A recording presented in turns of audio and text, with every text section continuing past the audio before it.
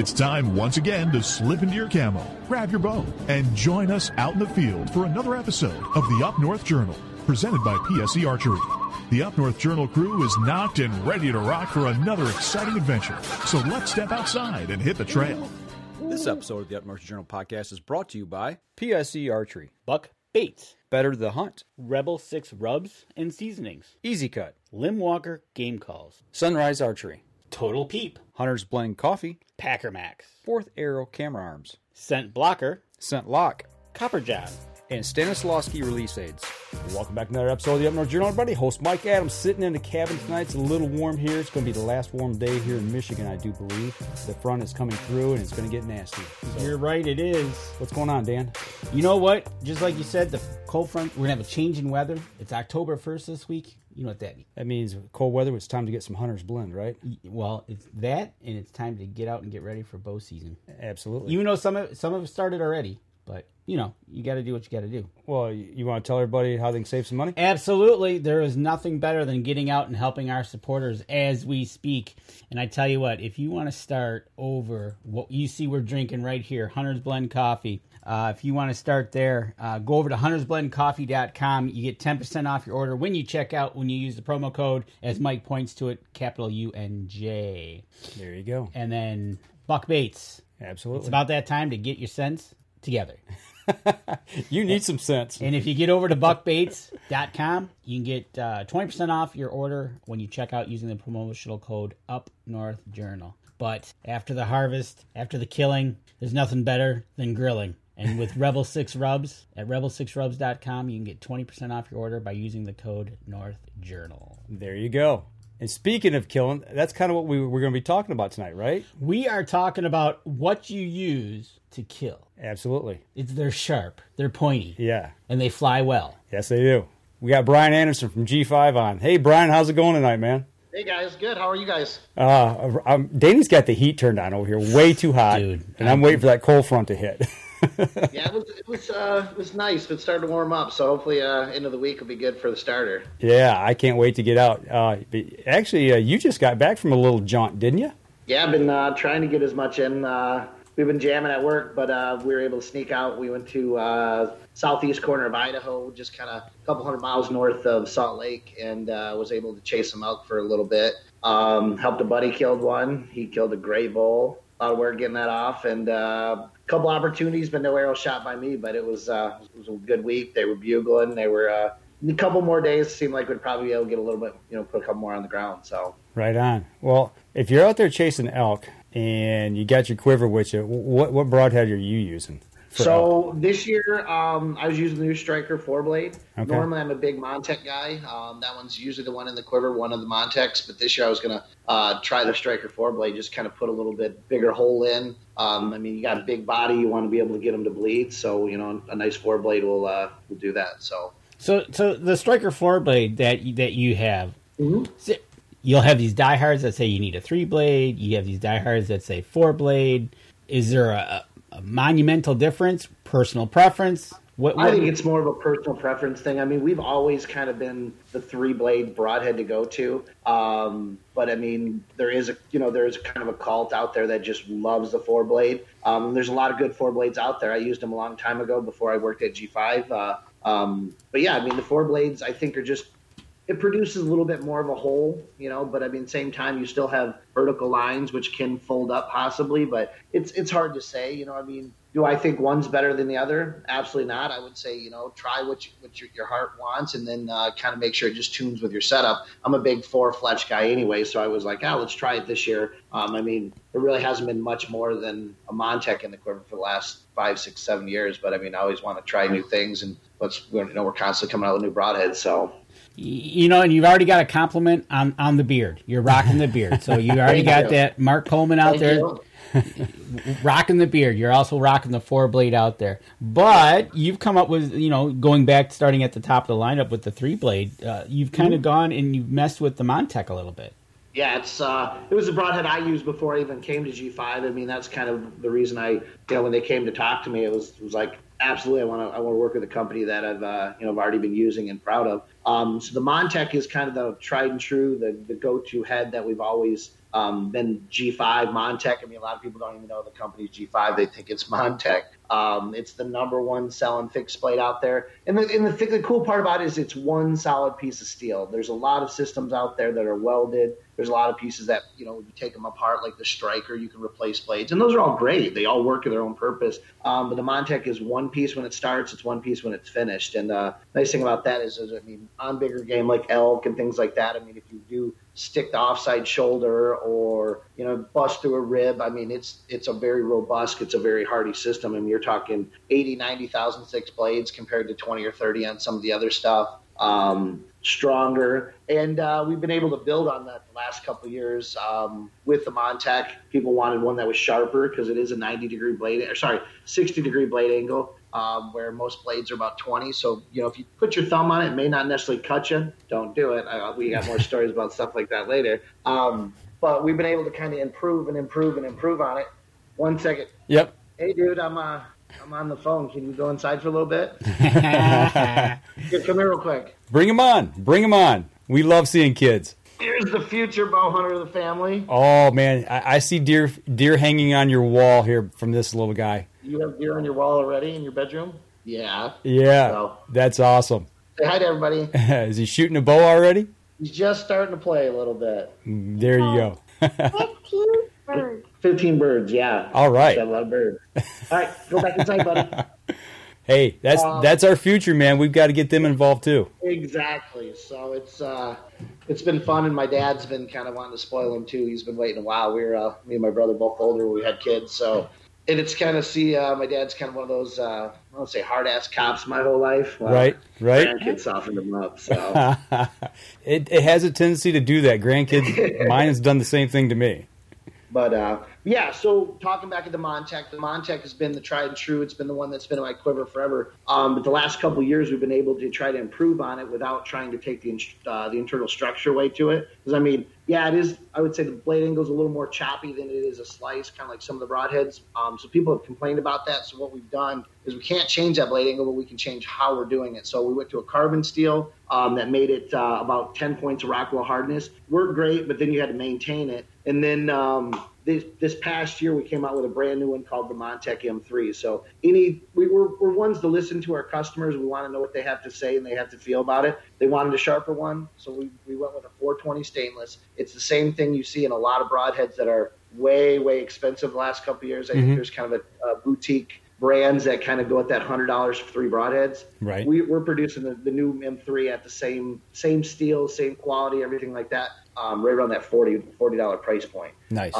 But then what we've also been able to do, so that one even went up 10 points more hard on the Rockwell scale than the carbon steel. So now we're at close to 60 points of Rockwell. And then we also got rid of the vents in the blade. So you want a vented blade if it's got a thin blade. If you go super thick on the blade, it can push some air and cause some noise. So we went to a non-vented system. I actually have it right here. If I can kind of show it to you. So we went from where there would be a vent in the side of the blade to actually kind of like an airfoil. So we've been able to, and that made it a little stronger too. So we've had the strongest, the sharpest, and by far the most wicked and quietest Montec we've ever had. So, well, okay, you mentioned something there that we've kind of talked about, and I want to go ahead and bring it up about the Montec, because I've shot the Montec for years. I've shot them for quite a while. Last year, I took a poke 44 yards on a buck, and it was a dead shot, and I'm like dead deer walking as I'm watching the arrow come into him, and at the very last second, that buck actually pushed off the ground and launched upwards, like I call him Matrix buck for what he did, but it went underneath his brisket. And actually, a buddy of ours in Iowa asked what broadhead we were shooting, and he said that the vented blade might have caused a whistle.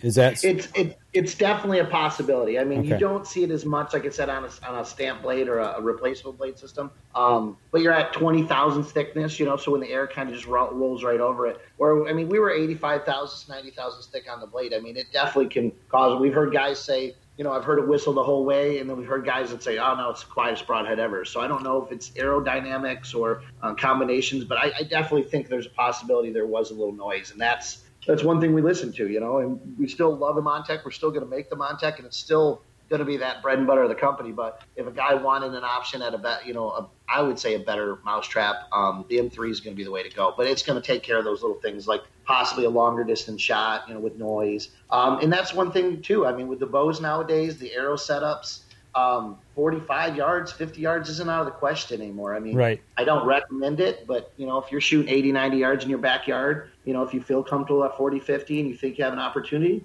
and you're confident, I would say go for it, and that's, some of these broadheads are going to be able to give you those options a little better at those distances. I'm glad you said that.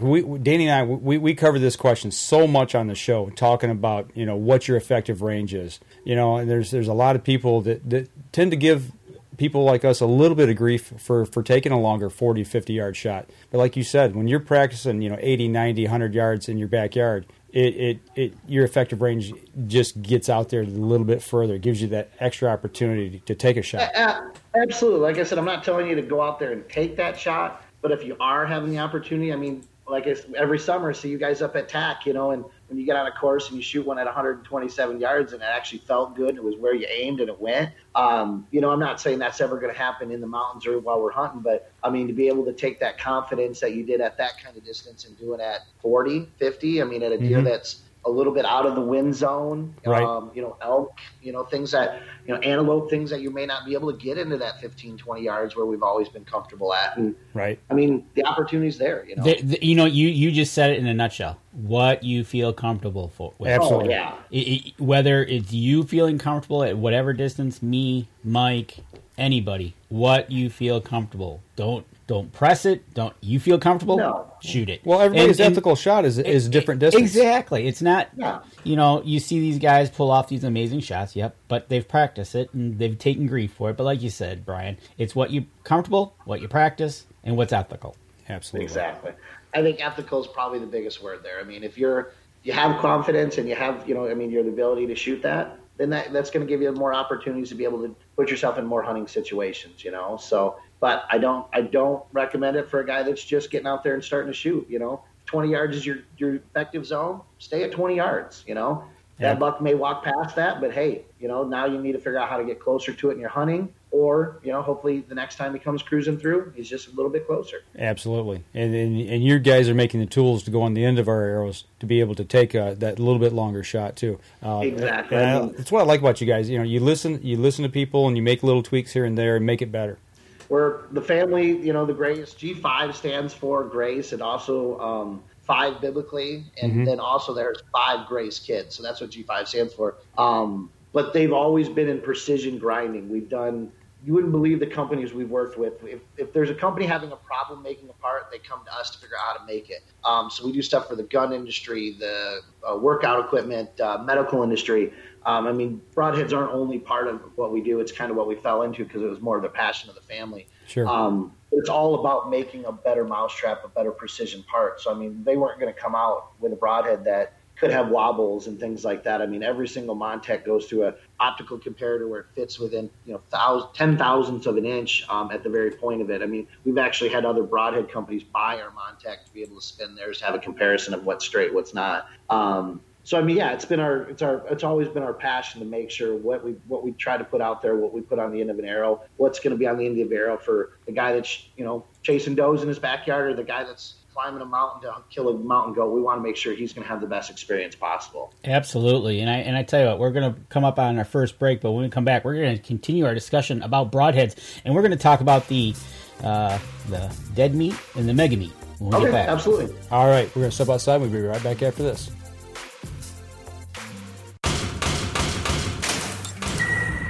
PSE Archery has reinvented the way you buy bows.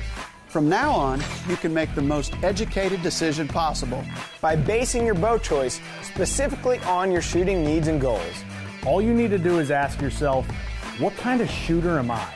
What do I want to achieve? PSE will help find the right category for you. So, what kind of shooter are you? Find out at psearchery.com.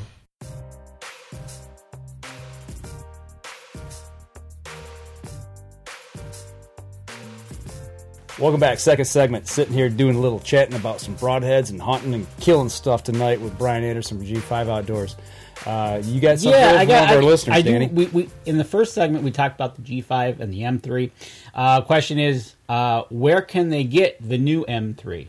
Okay, so as a lot of people are probably noticing in a lot of different outdoor industries, the parts are starting to be harder and harder to find on the shelves, from golf equipment to hunting. It's the same thing right now. I mean, we are producing and making more broadheads than we ever have in our career, and we're shipping them as fast as we make them. I mean, that's the nice thing about being a domestic company. I would just say call your local dealers. Most dealers have stuff on order, or we've already shipped. We are a little behind on some of the shipping this year, just for that reason. I mean, I think people came out of COVID and they're still staying a little social distancing, so they're doing a little hunting, you know. So I would say just check any stores, Amazon. I hate that people sitting there, but Bass Pro, Cabela's, Sportsman's Warehouse might be online sources, but I would always check your local dealers. I mean, one thing you'll know about, or you guys probably don't know about us, we don't put it on our website unless we're fulfilling our dealers first.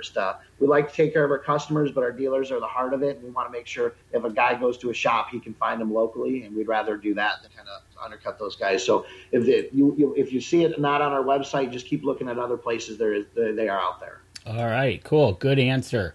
Great answer, actually. But like you said, check with the dealer first and then go from there. Okay, so let's go to the broadheads. We'll start with the dead meat. It's the one that's out there. It's a 3-blade. We do have a question about the dead meat itself. And the question is, why does Corey's rattle?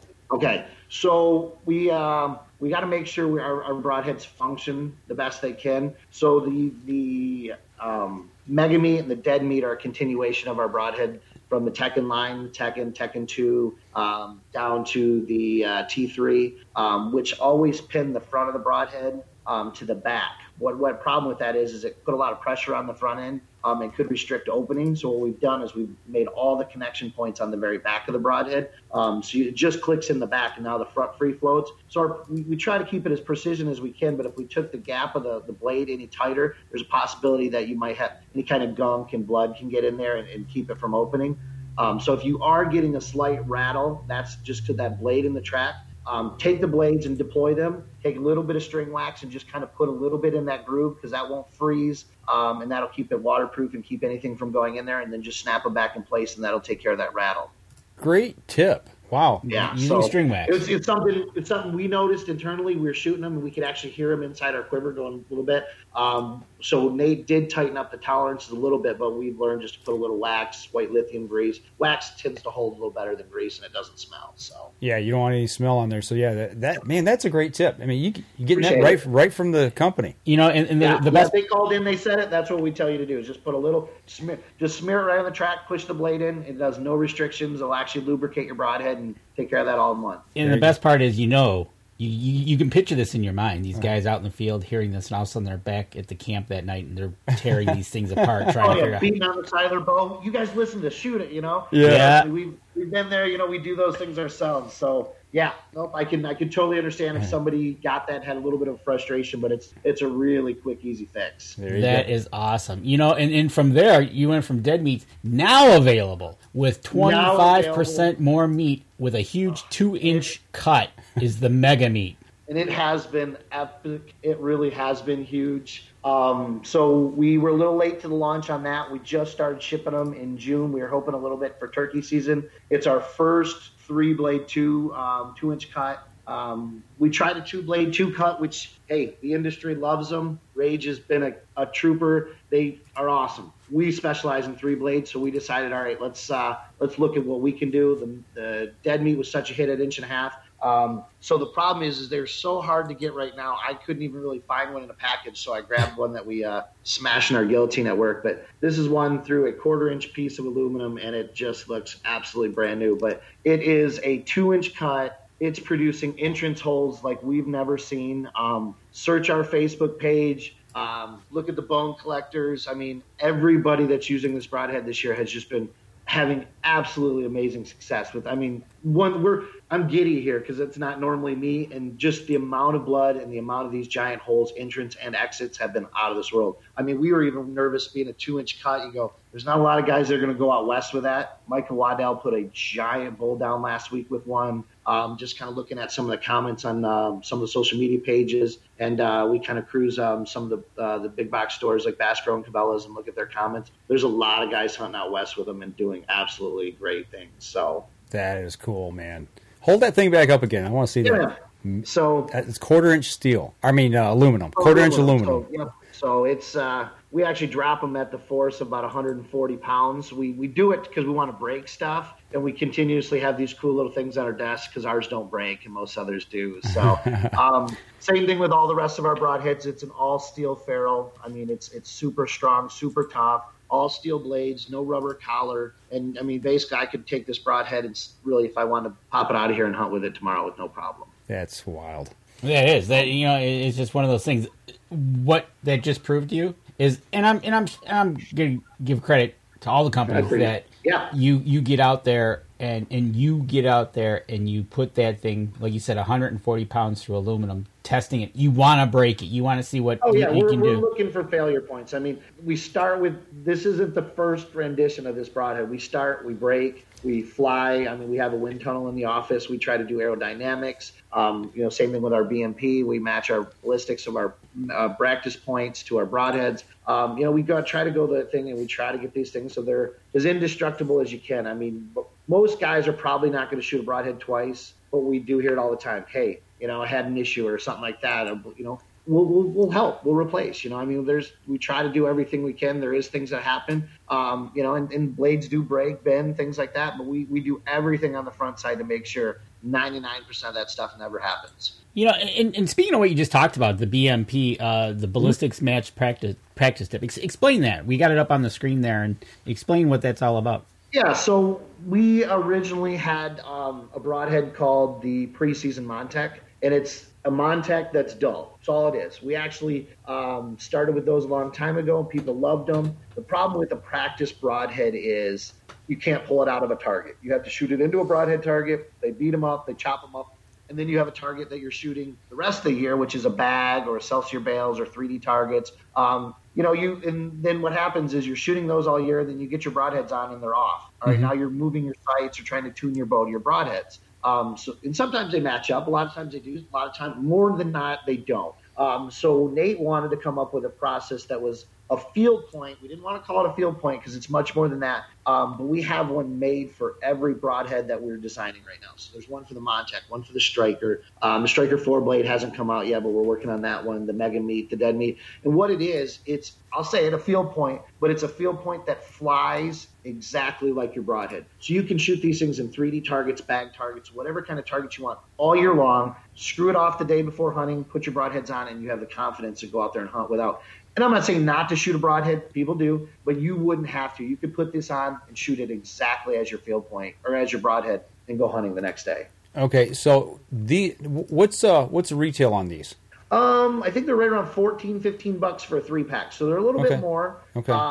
But it's something, like I said, that you won't have to do any tuning with. And all the mechanicals will come with one in the package. So Mega Meats and Dead Meats are going to have one in the package. So if somebody wanted to try it, they can go that way first. And then, hey, if they fall in love with it, they can get a whole set for their arrows. Gotcha. That's pretty cool. That's a great idea. We appreciate that. It's something different. And, you know, I mean, we wanted people to be confident in their equipment. It's another way to get guys more confident right before season without having to switch and get all frustrated and have to do all that stuff just days before hunting season. Right. And those are specific to each broadhead. Yep. Okay. Not just the grain weight, but obviously the broadhead style as well. Yeah. Yep. The Montecs will have theirs. M3s will have theirs. Strikers. And you'll notice if you held all of them up, they're a slightly different shape. They don't have fins, but they do have scallops and things like that. They're going to follow the trajectory and basically transfer the wind the same way a broadhead would. So would you also use those for crossbows? Yeah, okay. Absolutely. All right. I mean, you can anything that you shoot a normal field point for, put a BMP on it. If you're gonna, if it was me and you're gonna shoot a G5 product, shoot BMPs all year, switch your broadheads out right before season, go hunt it. Okay. Awesome. Okay, so we talked about the front with the wax tip. Another question is, talk to the threading. How do you keep them tight in the shaft?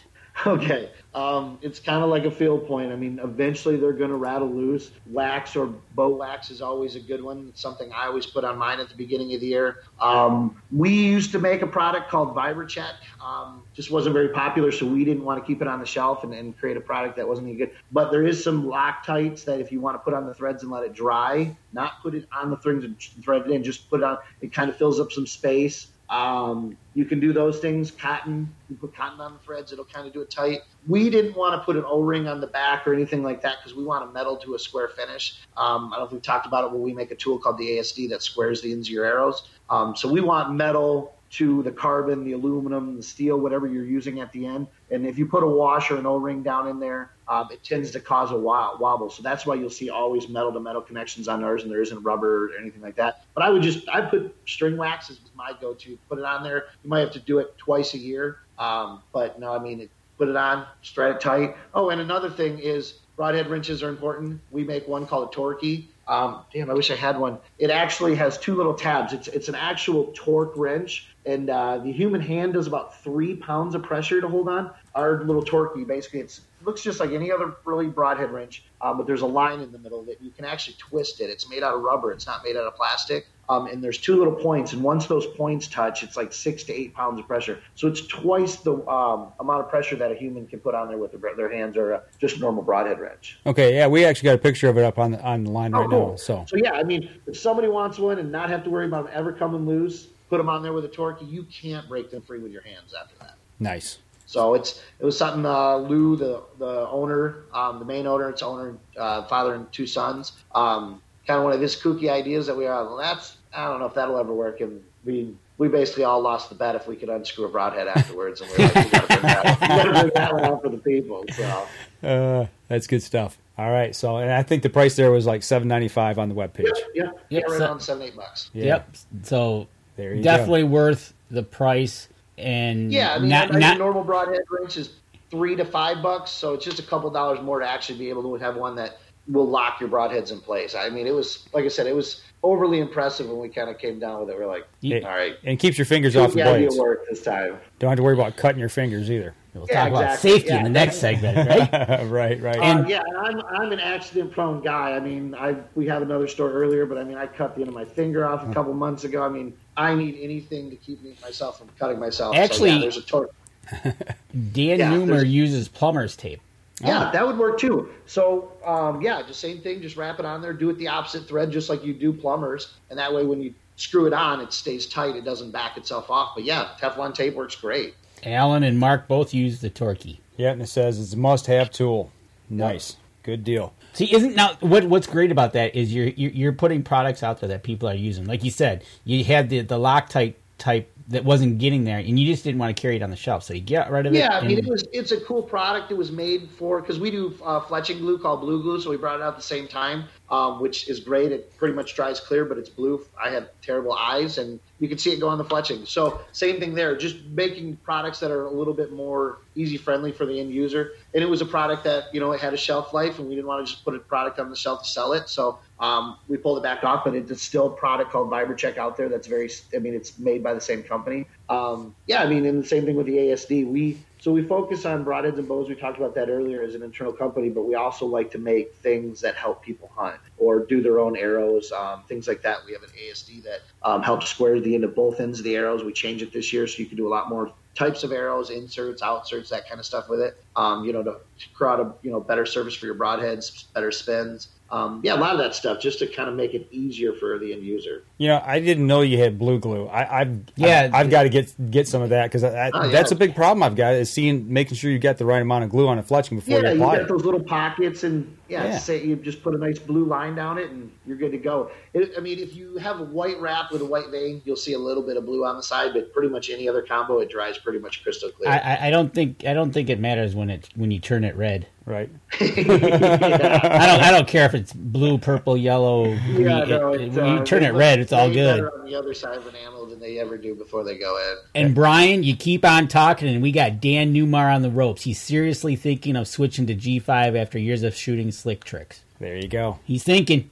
And if he's a slick trick fan, Striker X is the way to go. That 4-blade, like I said earlier, those guys are kind of a cult following, and once they fell in love with it, And it was something that we knew we needed to do, but we also wanted to make sure we redid the striker first. So, yeah, I would say striker or striker X would be an awesome combo for somebody that was coming from slick trick. There you go. All righty. We got another break coming up, but we got more questions going into the next segment. All right. I tell you what, we're going to step outside, take care of some business, and when we come back, we'll continue the conversation here, talking more with Broadheads with Brian Anderson from G5 Outdoors. We'll be right back after this. PSE Archery has always dominated the speed category. Now, the most revolutionary cam system ever to hit the market has perfected the shooting experience. Introducing PSE's Evolve Cam System, featuring extremely high let-off capabilities and the smoothest draw cycle in history. No other cam system has ever delivered this level of total comfort and total control. Experience PSE. Experience performance. Third segment of the show. Lots of good conversation going on. A lot of interaction back and forth. People watching and listening to the show right now. You said that you had some more questions? Yeah, Dan Anderson, all the way on the other side of our Great Lake Pond. Yeah. Wants to know. Actually, I think I already know the answer, but it's mechanical or solid head. What? Oh, he asked the dirty question. One of those questions, you know. I mean, I'm gonna call them. We're like the self-declared kings of fixed blades. You know, I mean, the Montec has been our go-to. I mean, it's been our bread and butter. I mean, like I said earlier, a lot of people know the company is Montec. Mm-hmm. You're always gonna have minimal failures with a fixed blade broadhead. You have an exposed cutting blade. Your blades are already set. I mean, but there is tuning sides of it. I mean, you have more wings out there. You have more foilers, things like that could possibly, at longer distances, or somebody that has a bow that not necessarily maybe the tune the best. So you kind of got to fight that battle. Mechanicals always tend to have bigger cutting diameters. So bigger holes, more blood, things like that. But they're also take more kinetic energy to open and make sure that they have a good entrance hole and exit hole. We definitely try to do that by having better sweeping blade angles. A lot of them have very, to get 2 and 3 inch cuts on some of these new broadheads, you have very chopping blade angles, where we wanted to go more sweeping, that 40 degrees, things like that. So it's, half dozen the other, but on that same side, it is a smaller compact broadhead when it's closed. So longer distance shooting, hunting out west, things like that, you may be able to get a mechanical to group a little better, or be able to get tuned out to a little bit better distance. Well-tuned bow, you should be able to shoot both very far. I mean, I was sighted in 80 plus yards for the elk hunt we just got back on, and I'd have been confident at that kind of distance with a fixed blade if it came to it. There's that, so I think it's just kind of personal preference, and figure out which one you like and which one, satisfies that bloodthirst when you see it on the ground. Do you have good blood? Do you have good entrance and exit holes? Stay with that. Which one makes you happy? Yeah. So to answer the question, yes. Yes. For both. Yeah. I can babble for an hour on that particular question. If that's one of the great questions. If you want to just kind of throw like the grenade into a hunting conversation, just throw that one. Just like compound to crossbow. Same thing. Yeah. I had a buddy reach out today saying the same thing. He's like, hey, we need to talk about broadheads. First, get rid of the crossbow and get a real bow, and we can talk, But no, I mean, honestly, people out there hunting, I'm happy with whatever makes them happy to hunt, so. Okay, well, you brought up crossbow. Let's just throw this out there real quick for the crossbow shooters. Yeah. They're looking for a broadhead to put on the end of a bolt, and they're going to hunt deer wherever. What are you going to recommend that they put on the end of that? I'm a big guy on mechanicals for crossbows. Mm-hmm. They have a lot of kinetic energy. They fly very true, very compact. So I would say a mega meat or a dead meat would be an awesome combo on the front. Personally, my dad has been a crossbow guy a long time, and he's a big striker fan. But he also has strikers and dead meats in the quiver. But I would say dead meat or mega meat would be my go-to. Okay, I agree. That's what I use. Yeah, when I use the crossbow, I use dead meats. And here's something we test all of our broadheads. We actually found kind of a mathematical formula that kind of shows you how much tension you need on a broadhead for speed-wise. And we do all of that testing on it. As long as it says crossbow in our version of broadhead, so mega meat, dead meat, make sure you get the red collars, which is the crossbow version. speed is not a factor. So the guys that are shooting those 450 plus crossbows that, just lightning fast, they don't have to worry about pre-deployment. Okay. Exactly, and that's a very good point, Brian, because I've had guys, when I've been in the stores, grab a pack and I'm going to use this on the crossbow. I said, hold on, wait. Check the collars. They got to be the red collars. It'll say on all the packaging, like our packaging looks like meat packaging. Just look on the stamp on the bottom. It'll say, and look for the red collars. And here's the deal on that, too, is if you're a bow hunter and they don't have the blue collars, grab the crossbow collars. They're never going to have any problem opening up. They just hope they'll hold it in flight. So you can use them both for bow hunting, but we recommend just the crossbow collars for crossbows. Okay, we got that up on there now. Danny, put your cursor right there on the collar. What we're talking about? That's the blue one right there. This is the blue one. And I got a question for you. We're looking at that picture. Are those still metal clips? No. So the T3 was the last version that we had the metal clip on, and basically what it was is 2 flats on the blades and 2 metal fingers that kind of pressed up. Yeah. Now we use a polymeric gland, which is basically a fancy word for plastic, but it's special in how the tensions are made and things like that. And basically, there's a detention system that snaps in. So on the Mega Meat, there's a ball on the back of the blade that slips into a collar that clicks in. And then on the Mega Meat, there's actually so basically there's a ball and socket. And then the Mega Meat is the socket is on the blade and the ball is on the broadhead. So basically it's just opposite, but they hold the same way. Really? Difference on, because the Mega Meat has a stamp blade like the Striker or any kind of mostly replaceables. And the Mega Meat is a molded blade like our Montec and things like that. So we're able to do a little bit more design on the blade than a flat stamp. But people wanted a big, giant cut. That's what you're going to get with the sharpness on the Mega Meat. So. Okay. A 2-inch cut. That's a big cut. That's huge. It's a giant cut. So we were pretty excited to see what we killed a lot of animals and did a lot of testing early on, and we just had great luck. And so we were a little just nervous to kind of see what it was in the real life. And it's been amazing to see entrance holes on a 2-inch cut broadhead. It's always great to have that big exit hole. But man, these entrance and exit holes are just been. I tell everybody, go look at T-Bone's video of that 182 he just shot. He'll show you everything you need to see on that broadhead. Let the air out of them quick. Oh, God, did it ever. Oh, man. All right, we got a question for you. If you shoot a mechanical or a fixed at 30 yards, will they hit the same spot? So, more than likely, yes. But we talked about it earlier with the BMP. So, the reason we make them different is because they fly the characteristics of that particular broadhead. A well-tuned bow, 30 yards, more than likely you're going to be pretty close to the same hole. But you could be off an inch here and there. And more than likely, what a lot of people don't realize is it's not necessarily the blades that are out there that make that much difference, which they do. It's the distance from the broadhead to the point of the broadhead to your arrow. So front of center is a big talk. Everybody's talking about heavy front of centers and things like that.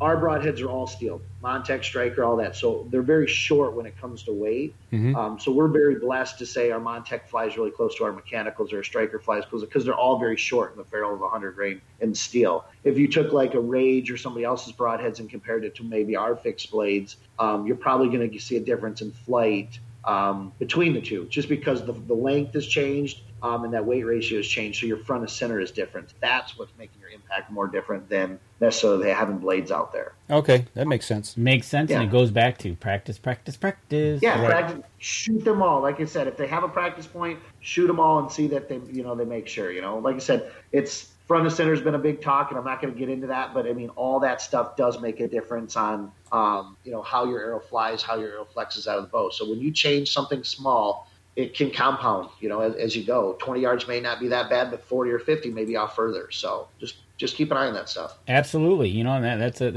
a great tip. And you know what? We've been talking about all these broadheads and everything. Where can people go to find and take a look at these? So most dealers, most all of our dealers. So if you're, most towns, things like that have a lot of local broadheads, local archery shops. But you can also go to Bass Pros, Cabela's, any of that kind of stuff. Even Michigan, we're a Michigan company. Meyer has our Montec on the shelf. They also carry the dead meat. Some Walmarts, things like that. So there is a lot of opportunities. Go onto our dealer locator and just kind of type in, your area. There should find some dealers around you that have some product on the shelves. Yep, I can't say that enough. Support your local dealers. That's where we need to be going, is our local shops. And we're blessed in Michigan. I mean, we're blessed in the Great Lakes to have such awesome shops everywhere. I mean, there's a lot of them, and there's a lot of good ones. Absolutely, and that's the thing. Great dealers, great company, great local company here in Michigan to deal with. Thank you. We've been dealing with you for, gosh, it seems like years. Don't say it, because we're getting old. I know, right? Before the beard even. So. Well, you start watching our kids all grow up, and you kind of push the age factor. Well, actually, I'll step back a little bit. When I first started shooting archery, and I had my bow tuned, he was the guy that tuned my bow for me out in Goodrich. You remember that? Yeah. I tell people, and then, people ask me, they're like, well, how long have you been in? I'm like, I've been in the outdoor industry since I was 12. And they're like, that can't be a thing. I started between 8th and 9th grade, and I was at Browns for 10 years. Right. There you go. That was a long time. I want to say 2000. Tuning everybody's bows. I still get the phone calls from a lot of those guys. You still do it? I'm like, they still do great work up there. And that's it. I grew up in it. My dad was a shooter for PSE. That's why I was able to see you guys even more as we got older. And, Jim, before he passed, spent a lot of time over there. It's a big community. You see it in those shops, and then that's part of. You may not spend a lot of money at some of those shops. You just hang out, and there's a lot of guys that spend a ton of money in those shops. But it's kind of some of the hearts of the community. There's been a lot of coffee and a lot of conversation in those shops. Yeah, I do. Yeah. I think it was 2006 or 7 when I met you out there at Browns. I mean, it's been a few days. Yeah, I was thinking. Setting up your boy when he was young. So, Yep. It's just been part of who I am, and I still do it for a lot of my buddies. It's something you can do with your friends. It's something you can get together, go to the shop, get your stuff, and go shoot and spend that time together. So and you brought up Jim, and it's going to be a year here, and so a year today, wasn't it? I think so. I think Jim passed. It was close. I didn't know it was today. I think it was today. 27th. It might be. Today's 28th. Today's 27th. Yeah. And that leads us. I'm going to go right into our next segment about safety, and we're dads here, and we've got kids to come home to and everything, and safety is the number one issue. And you had an incident that happened last year that basically, I don't know if you were seeing the light, but you were knocking on the door or something. Opened our eyes.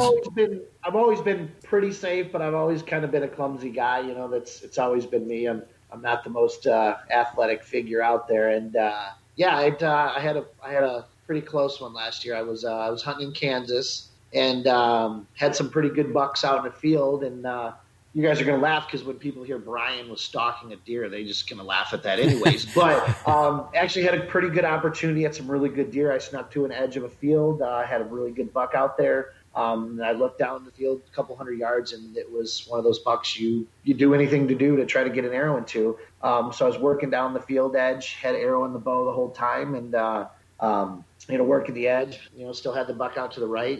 I don't know why it didn't run off. It was wide open, but it had a little spot in the field where I could get around the edge of it, and I was going to try to get an arrow in this deer. And my buddy pulled up to pick me up, and and I was just about to get full draw on the deer when I come around the corner, and my buddy yelled, "Don't shoot, it's the wrong deer." And I'm like, and I looked up, and he was right. I was just so concentrated on seeing bodies and working it. It was getting to that point where, it was right at that time, and, at the end of the night, and it was probably a buck that I could have shot, but I didn't go to Kansas to kill a small buck, and the big one was just inside the woods in front of it. And obviously him yelling blew everything out, which is good because I could have killed the wrong deer anyways. And don't take me as a big buck killer because that's not it. I just had a better opportunity at that one because I'm from Michigan like everyone else. So, so it was kind of hectic and just kind of getting, and at that particular point, I grabbed my arrow off my bow and I put it in my quiver.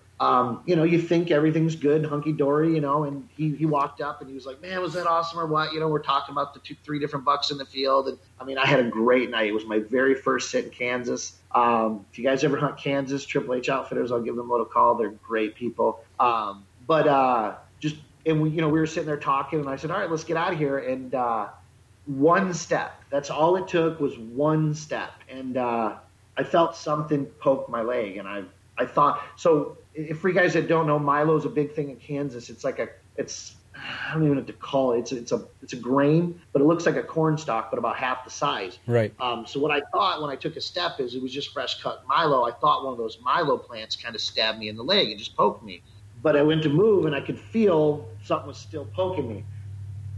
And I don't know what clicked, but I had just stabbed myself that quick, that instantly. Still to this day, don't know exactly how it happened, but quivers, man. You got to be careful which ones you use. Tight spot makes a great quiver, but at the same time, if you look, there's two sets of snappers. There's an internal and an outside one, and I use micro diameter arrows, and I must have just not either pressed it in all the way, or I don't know. Maybe it's just quickness and me being there. There's a lot of good quivers out there, but it fell out of my quiver, and I don't know how. And actually, that M3 that we were talking about earlier, this particular M3 is the one that I stabbed myself with. That's actually the one right there. That's the particular one. I've been keeping it around the garage because I don't know if it's bad luck or good luck. So, but it fell out of the quiver and either knock-ended into the mud or somehow magically fell where one little corn stalk landed on it. And I took one step, and it was 2 to 2.5 inches inside my calf,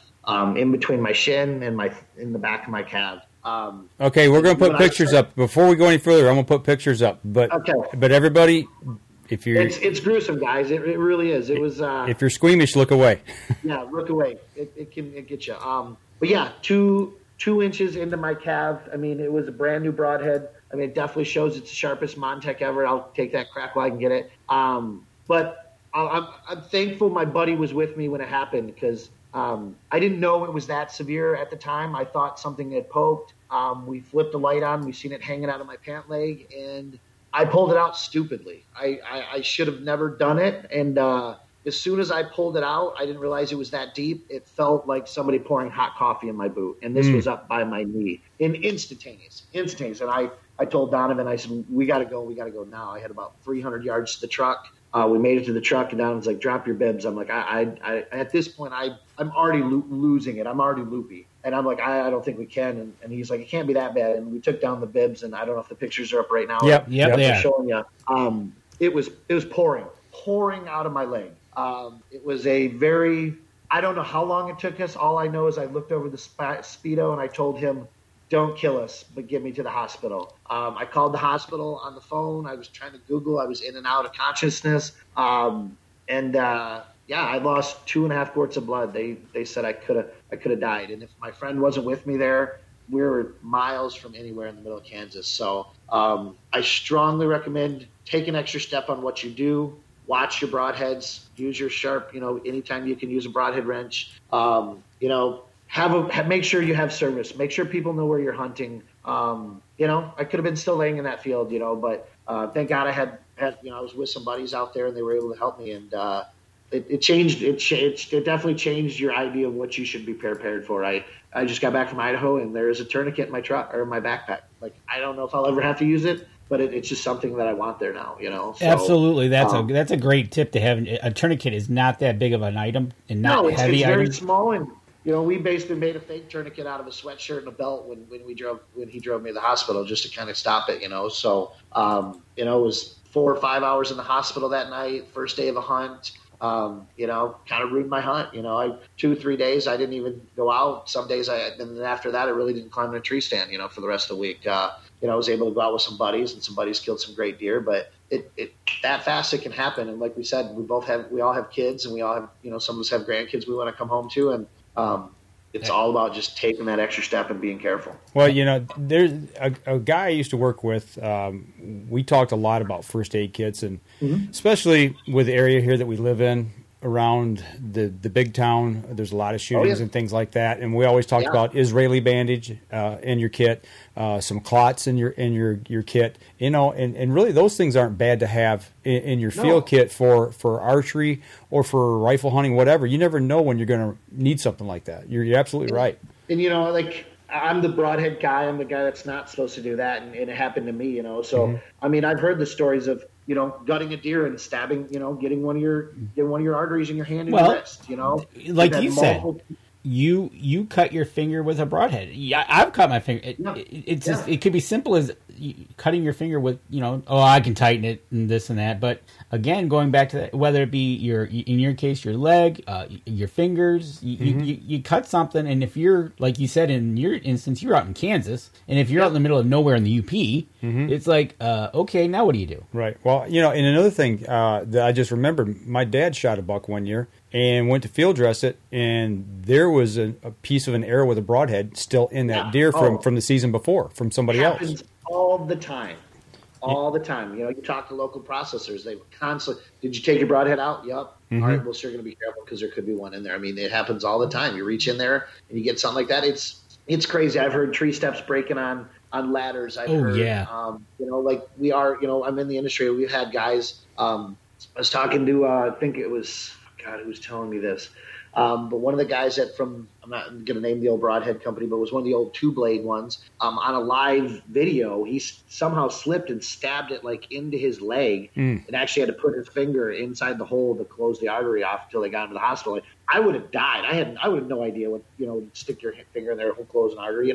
It's just those little things, just little slips here and there, and right. Like I said, I mean, the biggest thing is if you're out there, make sure people know you're out. Who and somewhat knows where you're at. And taking an extra step. I always had a first aid kit in my pack for out west, but there's a couple new items in there for sure. Absolutely, and you know what? And then you had to come home and face your wife. Yeah, and I think the worst was that I called her from the hospital, like casual, like, hey, I'm here, and I sent my dad the pictures. So like my dad thought I was dying. My wife thought I had a little nick. And then nobody in camp had any other clue besides Donovan, the owner of that kind of outfitting service. So like everybody was in between of, he's just had a little issue to, oh my God, he's dying, So yeah, I had to come home and explain this to my wife, and it was kind of a joke, but kind of a little serious. We were packing an elk out in Idaho last week, and I had meat on my back, and the guy that was kind of leading us off the mountain kind of got stuck in the swamp, and I'm like, all right, well, this isn't going to work. Everybody hang back. I'm going to try to cut a trail here and see if I can get us closer to instead of being through the swamp. And I slipped to my crotch, one leg in, my other leg went behind my back, knee in, and face down in the mud with 80 pounds of elk meat on my back. And my wife basically found out the next day. She's like, you're going to stop going on these trips if you keep trying to kill yourself. I'm wow. Like, it's little things like that. I mean, I just threw my pack off. My buddy came behind me, grabbed my shoulders, pulled me out of the mud. But it's things like that. I mean, if you were out there by yourself, there's a lot of DIY guys that hunt by themselves and things like that. Right. It's just taking that extra little step. I mean, if it's going to happen, it's going to happen to me. So if you guys want to know about bad situations in hunting, just find me on Instagram or Facebook, and I'll tell you all about it.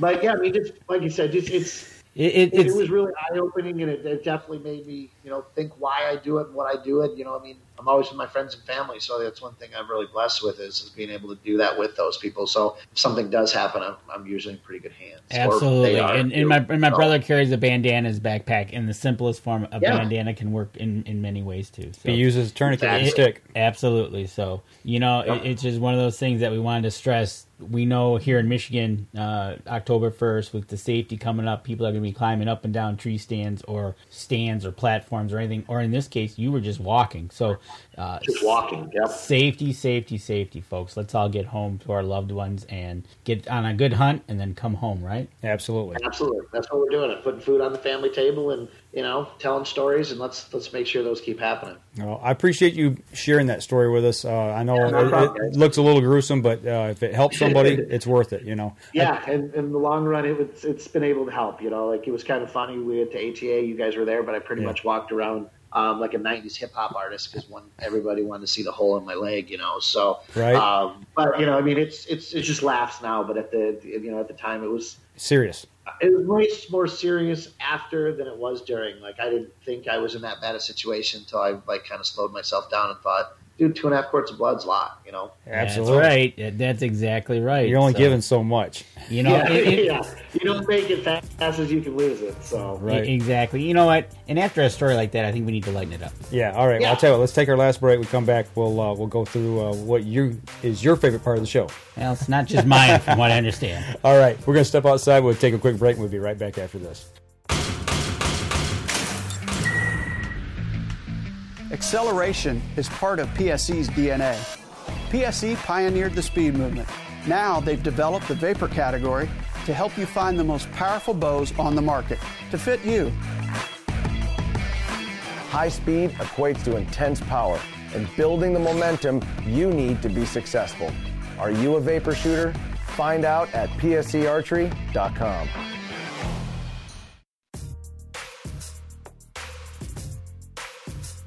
Welcome back. Last segment of the show. What we've always referred to as Danny's favorite part of the show. I don't know how it became my part of the show, but I'll take it. We didn't tell Brian what we're going to do here, but basically we asked you a couple fun questions and just catch you right off, what you're thinking right that second. So so the first question is, you're traveling out to Kansas, or you're driving out to your favorite hunting spot coming up whenever you're going this week. And you're driving around and you're listening to something on the radio. What are you listening to? Podcast, rock and roll, country? What are you listening to? A lot of Cody Jinks right now. A lot of new soulful country. A lot of that just kind of puts me in a happy spot. And a little bit of podcasts. It's that time of year you're thinking about new tactics and things like that. So a lot of whitetail stuff. And either something kind of really peaceful, a little rock and roll-ish, and or some information. So Cody Jinks, there you go. Cody Jinks, man. I like it. So you're gonna go. Well, either you're traveling in your truck or you're out on stand. You gotta have a favorite snack. What would your favorite snack be?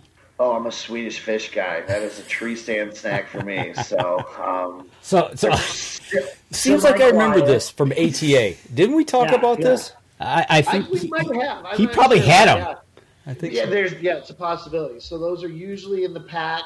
Yeah. So something. This body is made on sweets. So it's, I'm a Midwest tree stand guy. So I got to ask you, you're out in Kansas or you're in Michigan. It's really cold. Those Swedish fish get a little hot. They do. So do you put them in the pocket to warm them up? Yeah, you got put them close to the skin, get them a little warm, a little soft, And sometimes you just go a little, just pop one in when it's hard, get a little longer life out of it. There you go. That's good stuff. Oh man. So okay. So those are the two great questions. Mike and I are coming over for dinner. What are you going to make us meal wise? Your best recipe, go-to recipe that you're going to wow us. Ooh.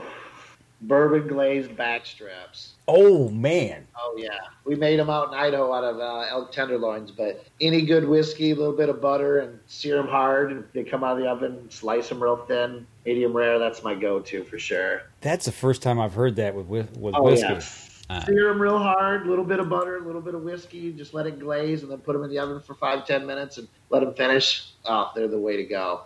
Everybody that gets backstraps sliced from the processor, tell them to do chunks and do them that way, and then you slice it after you cook it. Okay. You won't go back. There you go. Jeez, oh, Pete. You won't go back. Alan Mayer says Sour Patch Kids are his go-to thing. That's a good one. That's a good one. Make you pucker up. All right. The nice thing is, you have kids now, so I can just steal handfuls of Halloween candy before I go. I do it all the time. Yeah, exactly.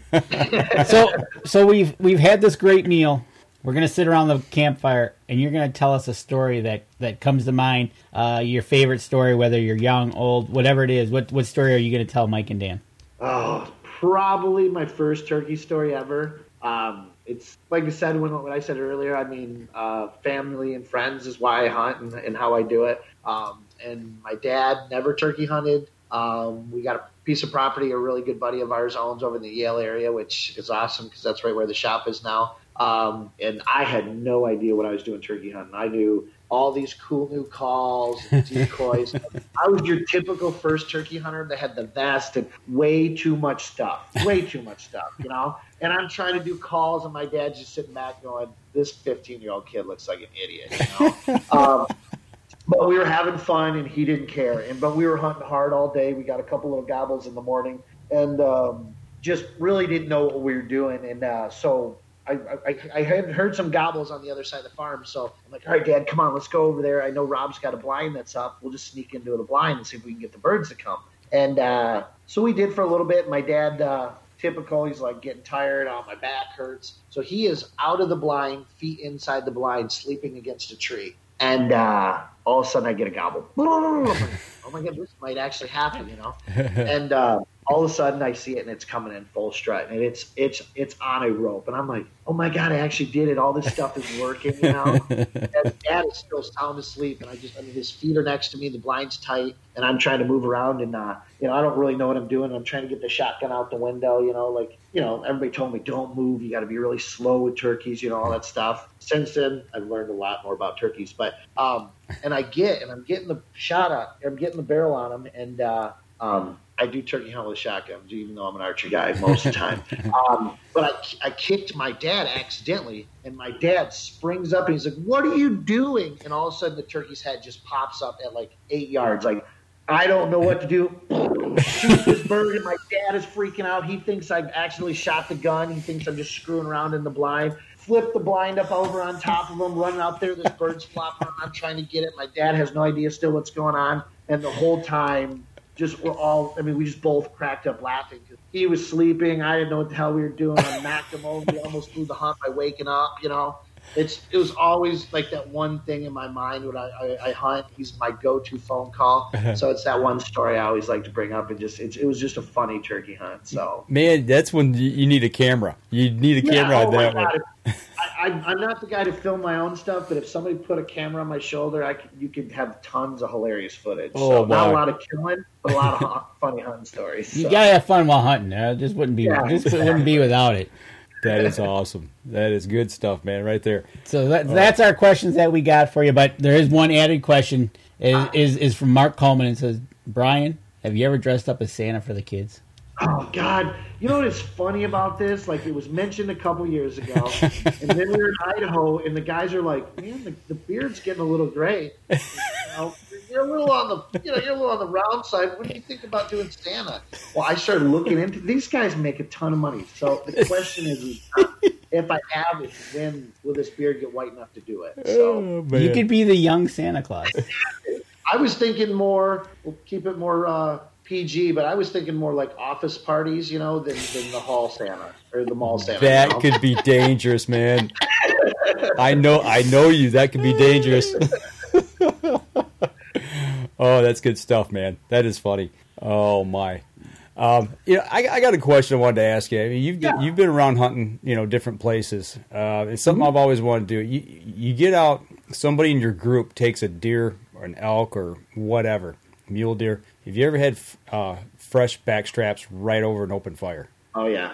So that's got to be the best. Yeah, anything, a stick and a piece of meat over a fresh piece of burnt wood is, I think you can't beat that ever, So, I've been able to do it out west with some elk, been able to do it whitetail, just kind of cutting a piece off right then and there. I don't think there's a better meal out there, a more satisfying meal when you're tired and you put the time in, or you helped your buddy get it off the mountain or out of the tree, out of the woods, and there's nothing more special or delicious than that one bite. I think that's something I'm gonna try to do this year at some point, whether it's here in Michigan or down in Indiana. It's just, to me, there's something primal about it. I mean, especially when you get back to, if you can get a fire going and just want to get that relaxed, that wind down time, anyways. Just a little salt if you have it, and you don't even need it really, and just that smoke and that heat, a little bit too rare that we should eat it, but who cares? So right.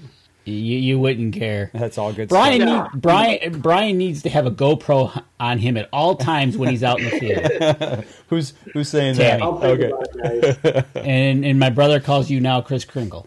All right. So there we go. Well, I tell you what, we're bumping up on it here on the end of the show. I'm going to wrap up the podcast portion, and we'll continue with the live stream for just a minute. But for those of you on the podcast, make sure you get over to G5's webpage and check out what they've got over there. Get to your local pro shop. Support your local pro shops. Also, check us out over on our social media sites. And Danny will be posting this. This show will go on Wednesday. YouTube. Typically, it'll be there by Wednesday. All right. And also, if you listen on iTunes, make sure you go over, give us a review over there. That helps us out as well. That'll do it for us this week, folks, on the podcast. Y'all take care, and we'll see you again next week. This episode was brought to you by PSE Archery, Buck Bait, Better the Hunt, Rebel 6 Rubs and Seasonings, Easy Cut, Limb Walker Game Calls, Sunrise Archery, Total Heat, Hunter's Blend Coffee, Packer Max, Fourth Arrow Camera Arms, Scent Blocker, Scent Lock, Copper John, and Stanislawski Release Aids. Thanks for listening, and join us again here next week. Until then, remember, as we always like to say, if you're out on the water or in the woods, shoot straight and be safe. Until next week on the Up North Journal.